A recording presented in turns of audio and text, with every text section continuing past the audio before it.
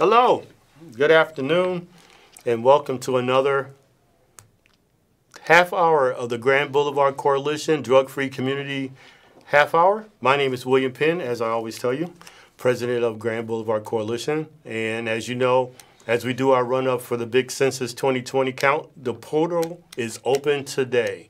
So we'll definitely have some good conversation around that. We have a guest that's coming in a few minutes who's going to really get you guys ready to get out there and not only march, but to talk about getting your census done. So we look really forward to that. I also want to tell everybody, as they're telling you on every news channel, make sure you drink plenty of water. Make sure you keep your hand sanitizer close and just be on the lookout, because we don't know how far and how deep it is in a lot of communities. But as it continued to blossom into a pandemic, we want to make sure we're prepared.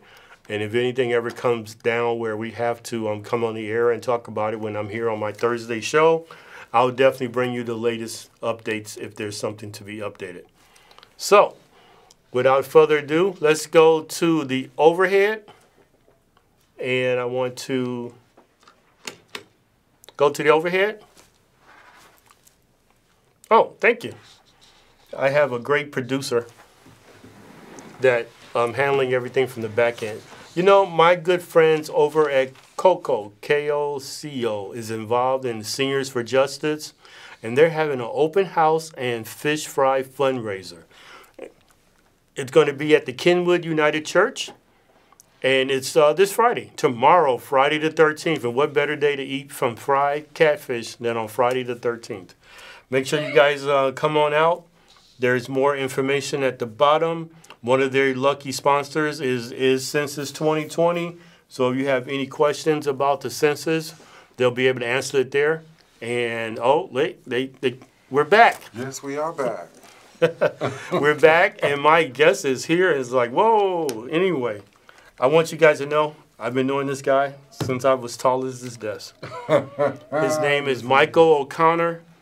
If you are political, if you are activist, if you are African American, if you are anything in the city of Chicago, you've seen this guy on the streets, you've seen this guy on the TV, radio. He is everywhere. He keeps trying to... I've been around. He keeps trying to tell me that he's a senior, but I don't believe him because he moves faster than I am, and he's just a great man. But before we get to him, we would like to go to the video, which will kind of set up what we want to talk about. Video.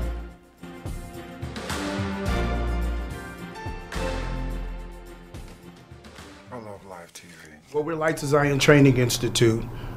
We've been in business since 2007, where we've changed over 2,000 people's lives, just helping them through mental health, through life skills, through different areas. You know, people come off the street who are homeless, and it's been very effective in the community. My name is Dr. Jackie Sharp. I'm the CEO of Lakeside Community Committed Social Service Agency, where we provide child welfare, case management, foster care, independent living. Hi, my name is William Penn. I'm here representing CAPS, Chicago Area Project. Roseland Ceasefire is an organization, employs individuals from the community that they help. They help reacclimate them to community by reinvesting themselves into the community. So my name is Heather Patterson. I work for HRDI, and I want everyone to get counted for the 2020 census. Possibilities are endless with what we can do with funding. We have a janitorial program, we have a construction program, we have a CNA program. The funding helps. It helps us with the community and with the individuals who don't have the means or resources to be able to help themselves. I'm Alexander Griffin, and I would like to thank Light to Zion for the janitorial program because he's benefited me by helping me get a trade and moving on with my life. We don't have the funding, then we can't do these services for the community. So we out here trying to help the community, the young people, the senior citizen, and the veterans. We want to help people in the community that need services for mental health, substance abuse. The funding comes from the government. If we don't do what we need to do April 1st by getting counted, then we will see the repercussions. And by you doing your Census 2020, you'll be able to help yourself and us in the 31 communities that we're in. Please make sure that you fill out that survey form when you receive it. Make sure you get counted for the 2020 census.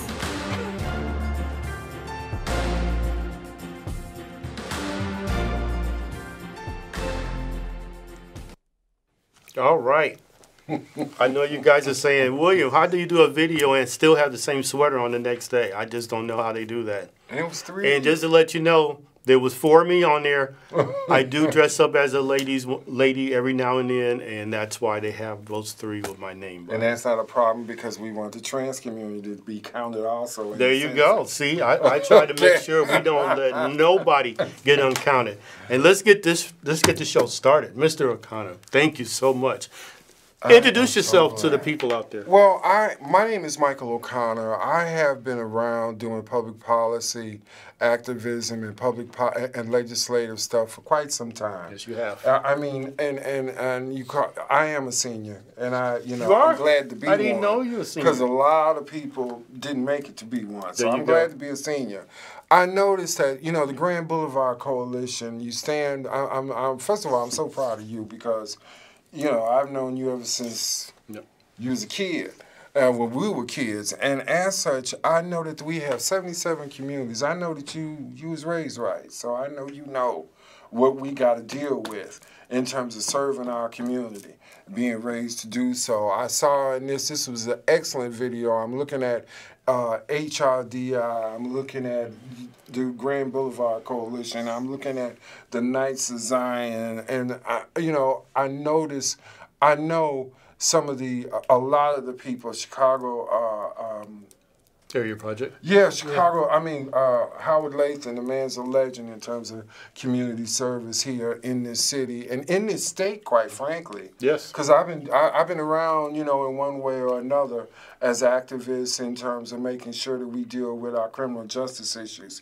Okay. I first started working with former State Representative Connie Howard. And we were doing, at that time, I think it was 1996, the criminal justice. That was our first bill that we were trying to deal with in terms of expungement. And that's when I really found out that was directly a result in the 90s after all of the mass incarceration went straight up in terms of the Lexus on the charts here in the state of Illinois. Okay. We have 77 communities just here in the city. But in Cook County, we have 103 counties. And ADM is doing the farming. Technology is taking over where ADM is doing the farming.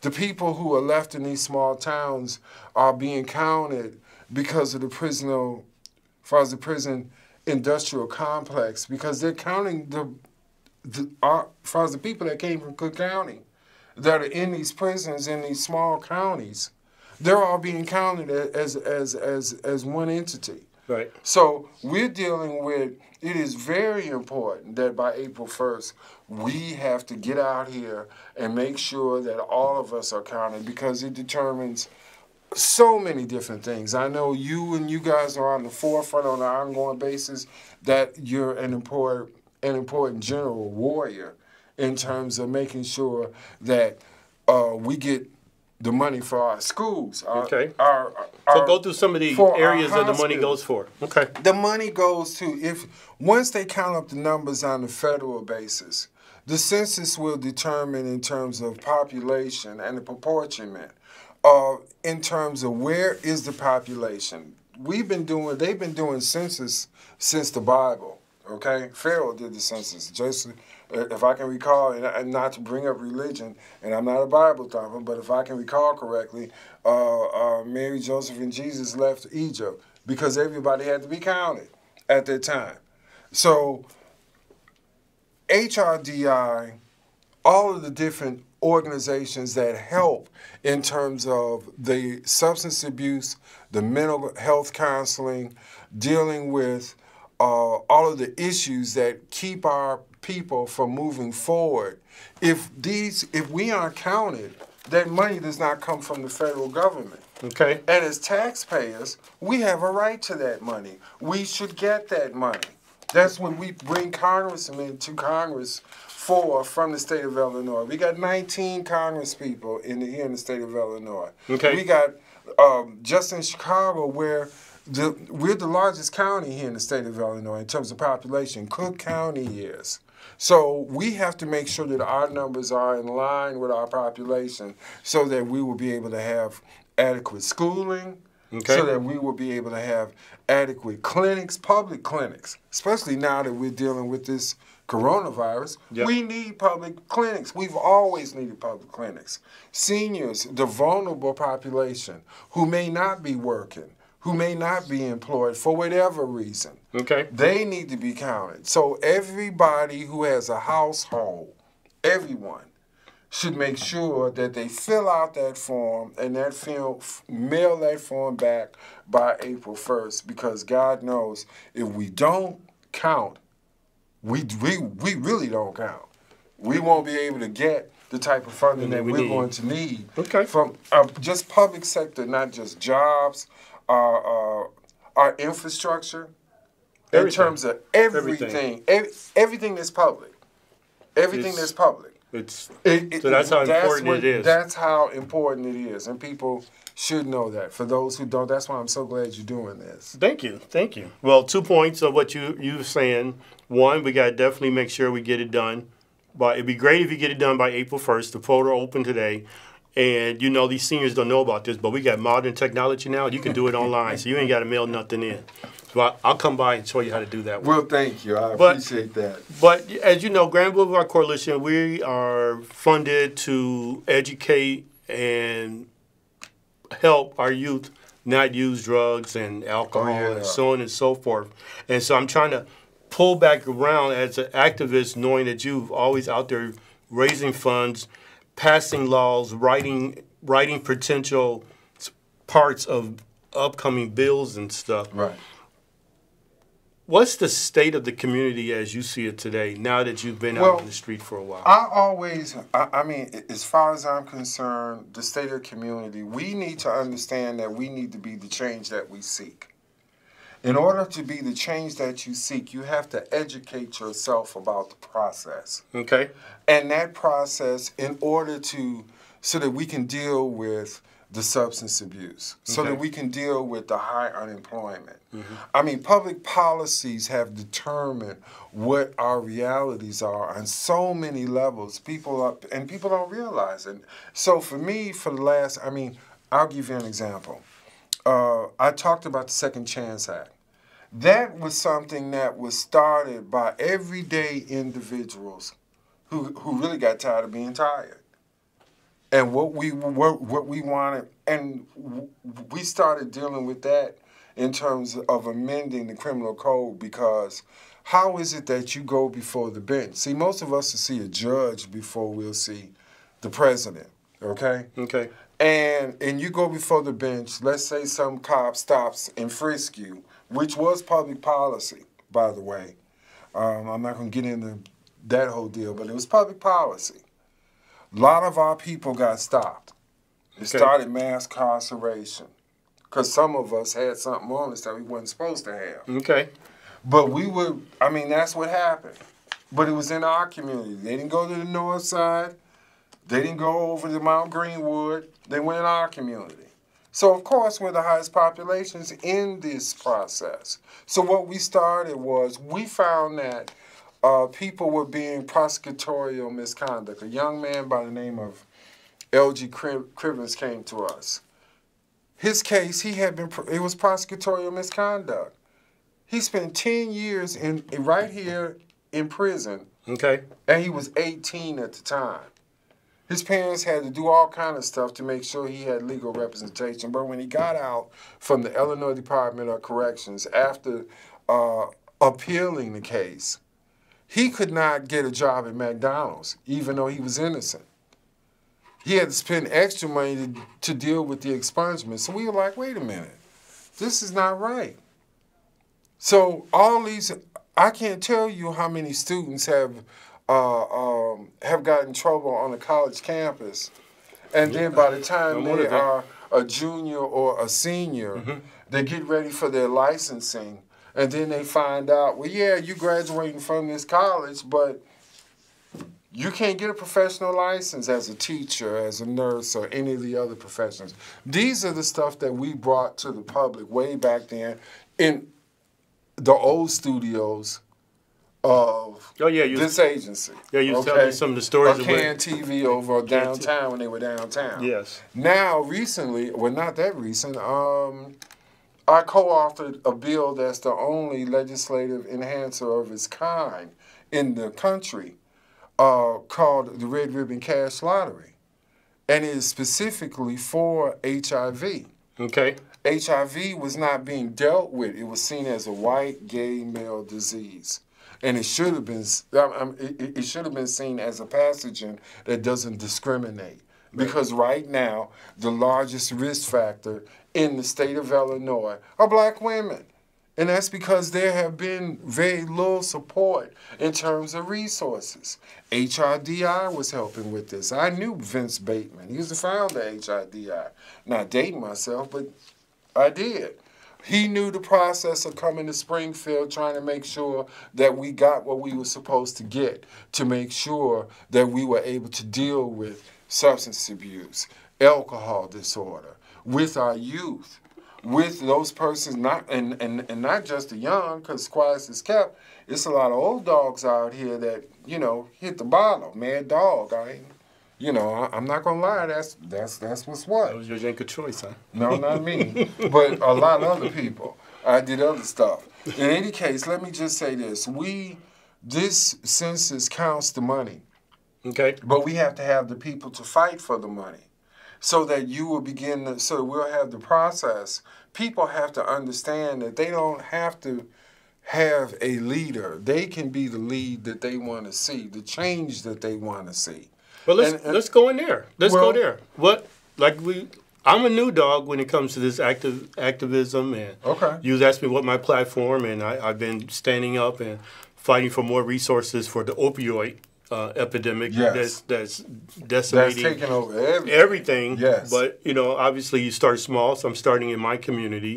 And taking on the South Side. Look, let me tell you something. But you taught me a lot. So how do you get people that look like us in our age range to let them know that they need to keep doing that fight? Here's what you do. And get the new bucks out there to get ready to take our place. You reach one, you teach one. There you go. Now say that again. You reach one, you teach one. Okay.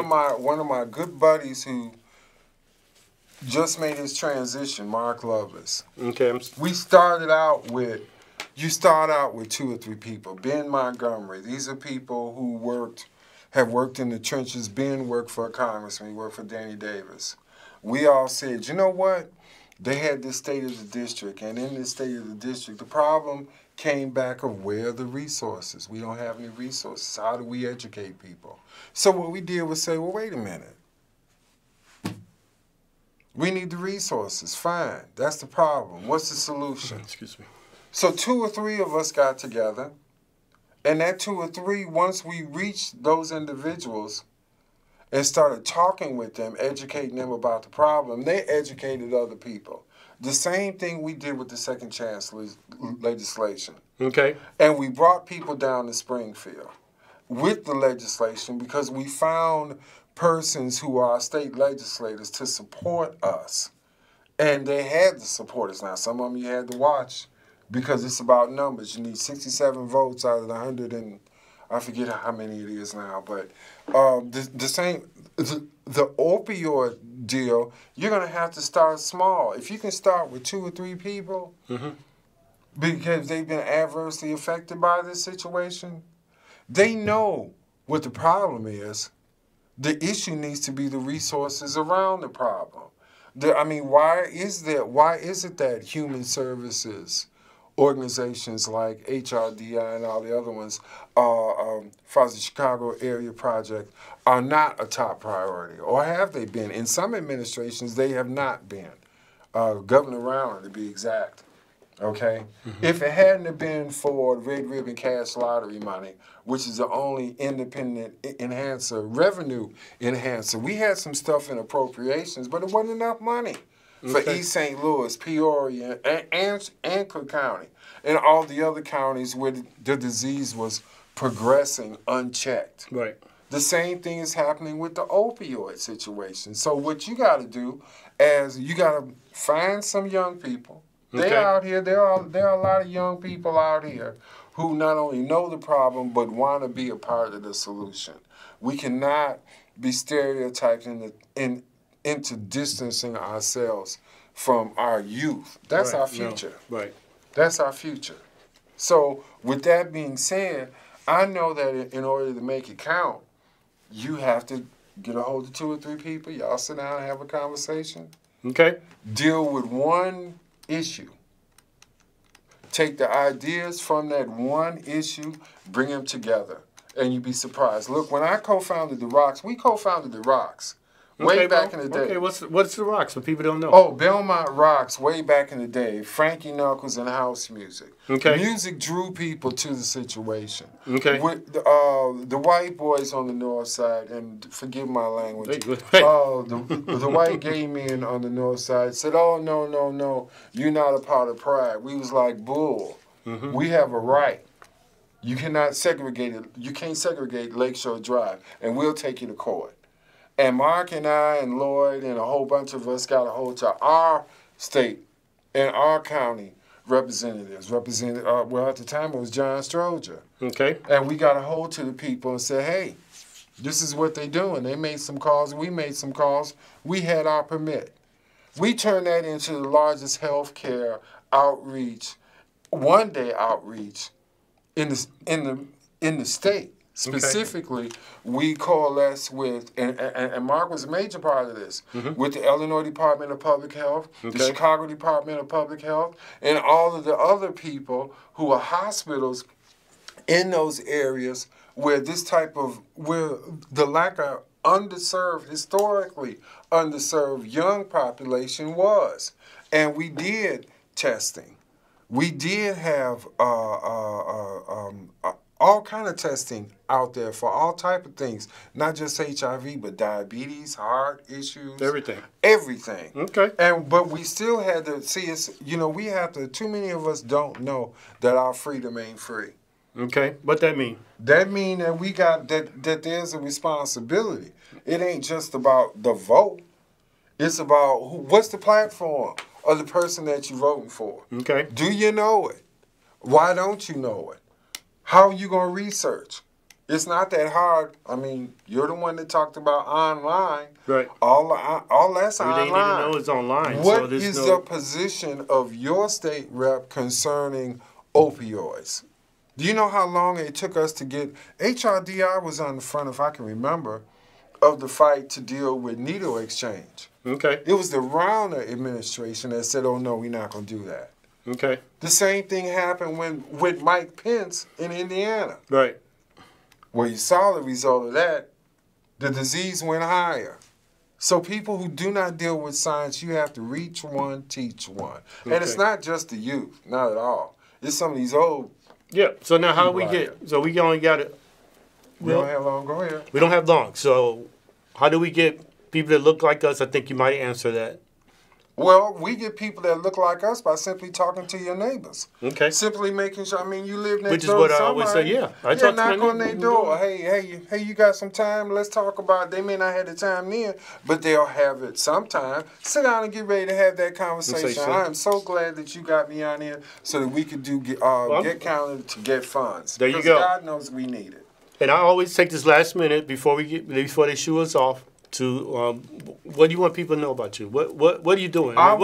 Say something. Let them know. I want people to know about me that I will be helping I will be helping others to help ourselves for as long as I can. I'll probably go out feet first down in Springfield or anywhere else where we can help us to help ourselves, because our freedom isn't free.